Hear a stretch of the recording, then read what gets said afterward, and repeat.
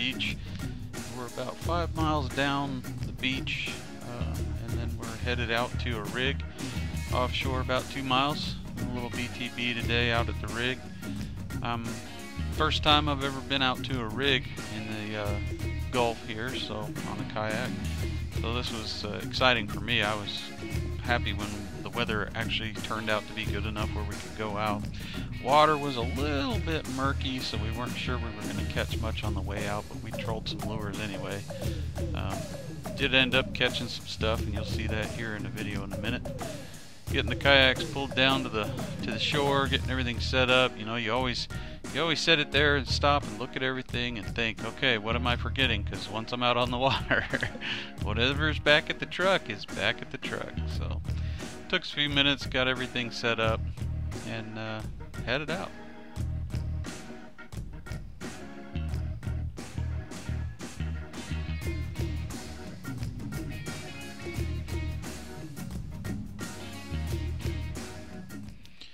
Paddling here. I'm probably about, I don't know, maybe a half mile offshore at this point.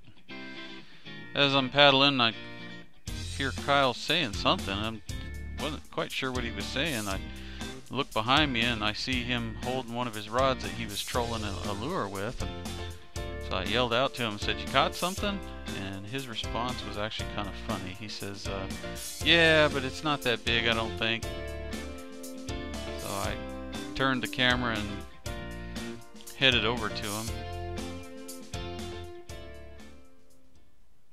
And when I get over there, he says to me, "Well, it might be a little bigger than I thought. You can see the rod is bent almost in a U shape." And I said, "Yeah, you think?" So still didn't know what it was at this point. Took him a few minutes to actually get it to the surface. He said it felt really heavy and kind of dead sticking. It wasn't really fighting him, it was just kind of staying still and not coming to the surface. So after a few minutes though, he finally got it to where he could see it. He knew it was a shark just based on the silhouette. Still weren't quite sure which type, but I think it was about right here. You'll see the nose of it here in a second.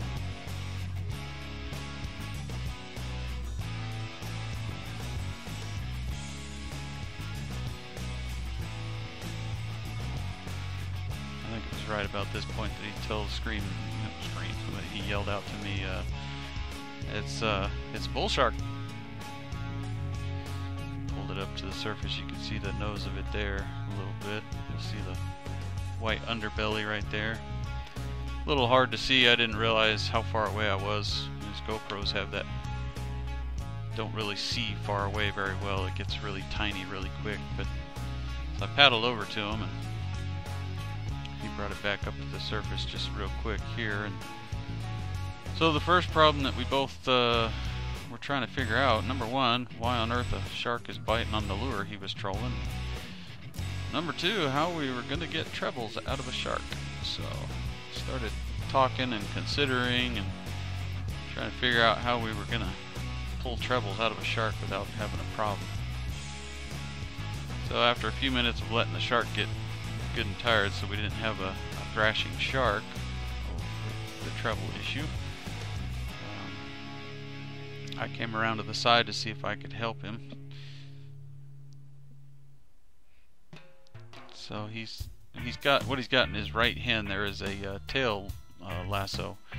He's trying to get the shark to come horizontal so he can lasso the tail. We can get a little better control over it, and that way we can go ahead and try and see if we can't get those hooks out of its mouth. You can see there he's got the front set of trebles in, and there's a back set just inside of his jaw. So this is definitely not going to be an easy task. I tried to paddle over, and he told me go ahead and try and lift the shark with my paddle.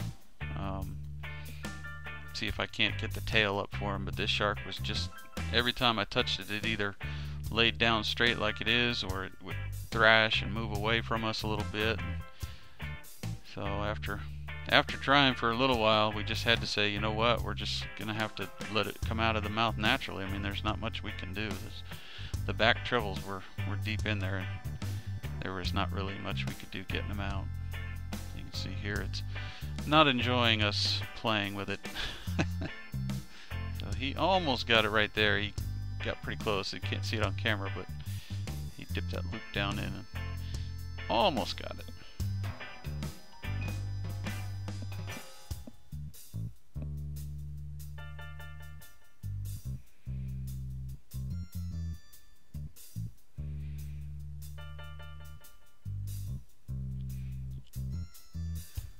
So we're still just looking at how we can do it, and he's trying right now to just unhook the thing, just let it go.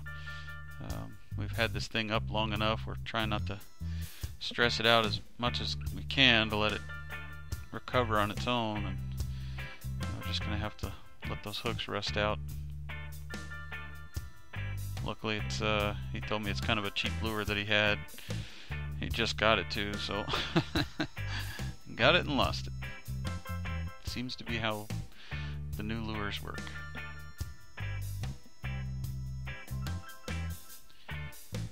So we were also trying to get an estimated measurement on it, so before he went ahead and got close to it to unhook the clip there, we were just trying to get it tired out. So he ran it by his boat a couple of times to see if we could see the total length, kind of estimate. So based on the kayak's length and the tail that we can see, we can't see it here on camera very well because of the sunlight reflected on the water, but we could see it. It looked to be about 5 foot, maybe even more. I don't know. It was a pretty big shark.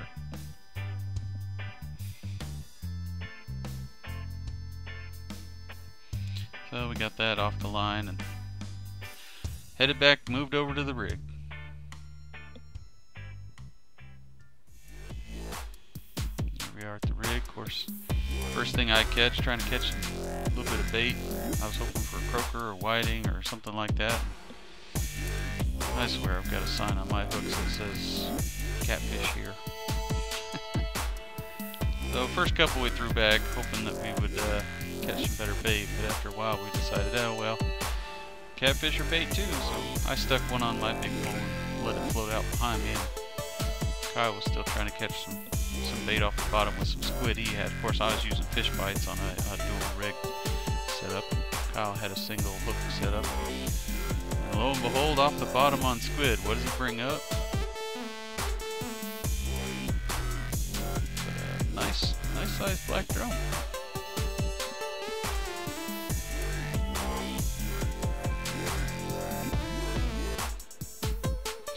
A second to get it off the hook, and then I paddled over and shot some quick video of it. It is actually a really nice drum.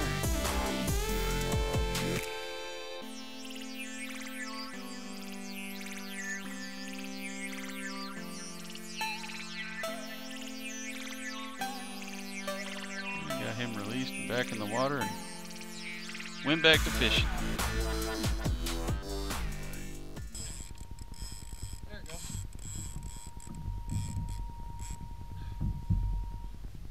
Let's see if I can bring it in. I kept him up on the surface.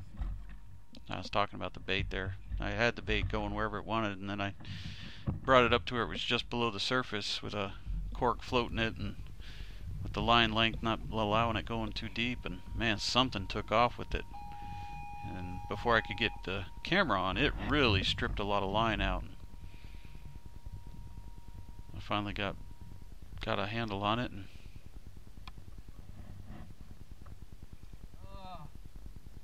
get off. Dang it.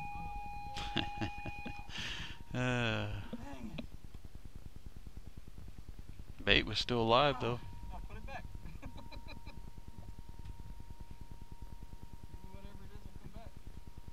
Usually if they don't get hooked, they'll come back. So whatever it was, didn't chunk it, didn't cut it in half, didn't kill my bait. My bait was still flipping around, so I just go ahead and let it back out there. Never did come back and get it though. Just continued fishing, and here I thought I had just another catfish the way it was pulling, and popped up the surface. There was a nice little spade fish, and Kyle was actually telling me they catch them about twice that size out here. I was thinking this was a big one, and he said, no, we catch them twice that size. I said, man. I was pointing and telling him where I caught it, right off that leg. I was getting a whole bunch of hits. Finally caught one. I actually caught another one later, but it brought me in the structure. Broke me off. Here we go back in. Had a good day out there, had fun. I started in, and I paused because Kyle rolled, and the wave snuck up on me, and whee!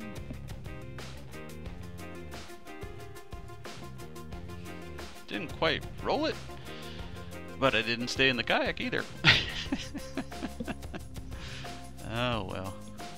Can't win them all, but at least I didn't dunk them. I got them pretty wet though. I had to go and rinse them all down with a good freshwater bath when we got back on the beach.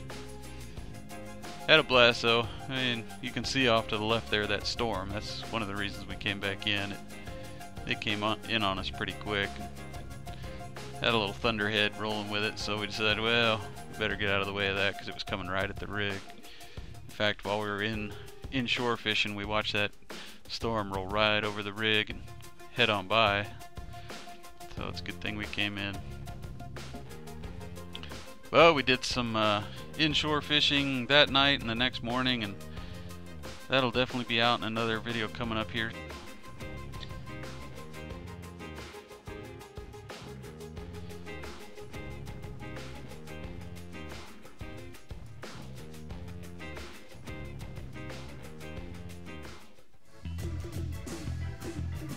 Well, thanks for watching, guys. Be sure to go down there and hit that subscribe button. Like the video if you like what you saw here. Give me some comments. Let me know what you thought about it. Like I said, we're going to have some inshore of this same trip. I'll be putting together a video for the inshore stuff that we did right off the beach.